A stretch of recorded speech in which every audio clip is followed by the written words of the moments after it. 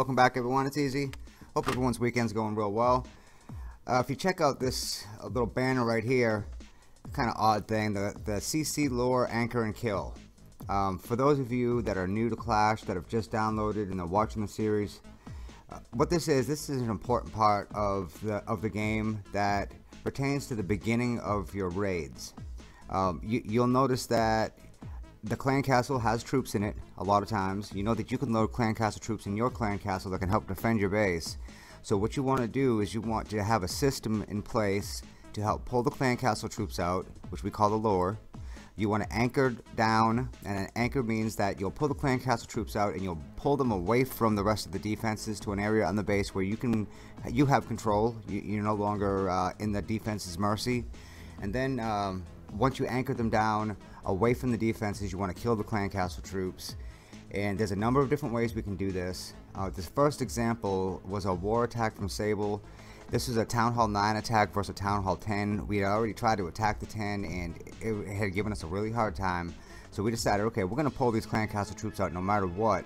And as you can see here, the trigger zone around the clan castle is that white circle that you can see up there on the screen.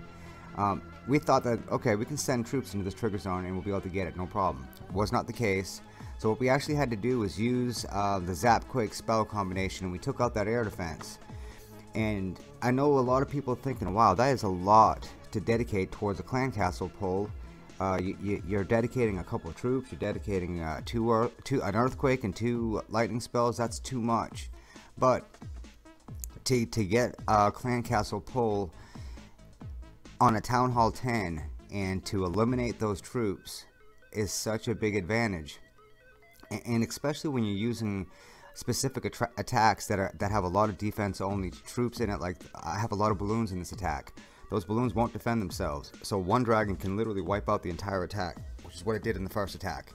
So I wanted to use this as an example because it is better to use a bunch of troops. It's better to dedicate 25 housing space of troops, 30 housing space of troops, even spells if you have to get the clan castle troops out, to anchor them down somewhere away from the defenses, and to kill them. And that way you can start off fresh and you can get into the base without having to worry about what's going to happen in the middle of the attack.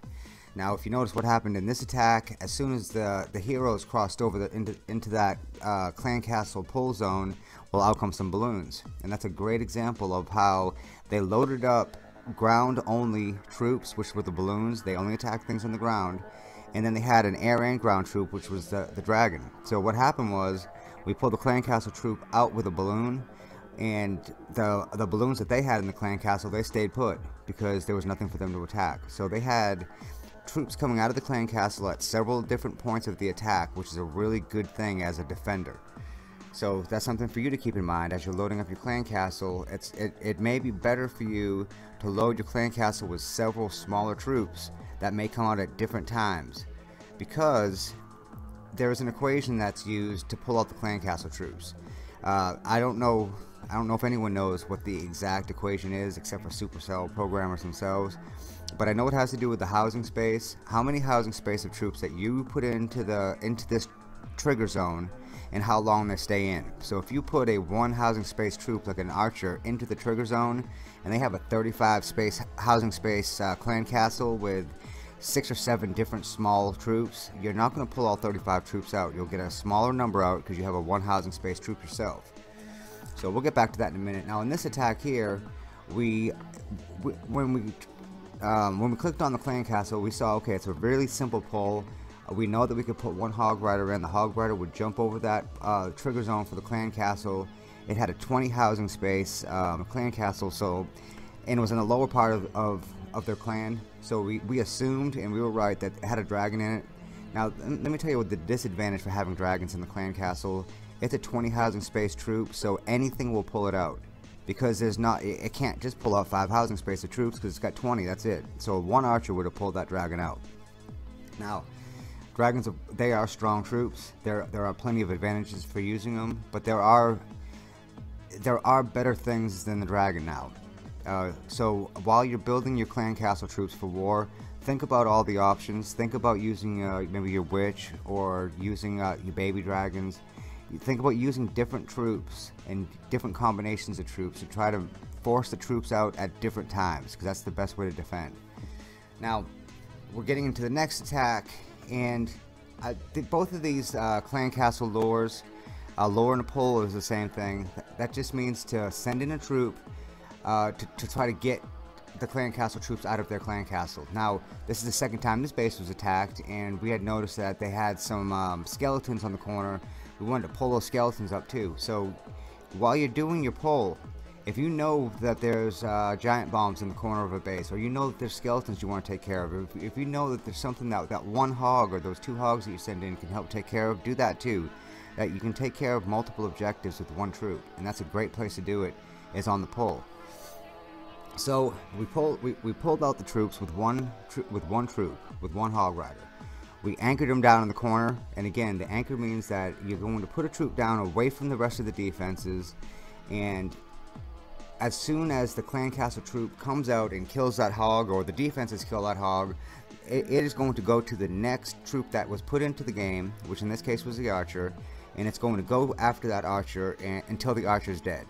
So that's an advantage for you, because now you can put in other troops, and the dragon's forced to go over there to the archer, and you put down a couple poison spells. For people that are just starting out, if you have poison, use the poison spells. Get used to using them. They slow down the clan castle troops. They let you control that situation a little better. Also, you want to have some, when it comes to the kill on the clan castle kill, you don't want to just put a poison in and then put a bunch of troops in and hope that they overpower the clan castle troops. What you want to do is you want to put down some kind of decoy. Whether you put down a witch and it spawns skeletons, and the skeletons run out in front of the witch, and the clan castle troops get distracted on the skeletons, and you put in your queen or wizards or whatever to take care of the clan castle troops, or you put in a big golem that has 4,000 or 5,000 hit points, and you wait for the dragon to turn its back on you, puffing on the golem, and then you put a bunch of wizards in. Then that's a lot better than just going toe to toe, even though it might be in a poison spell.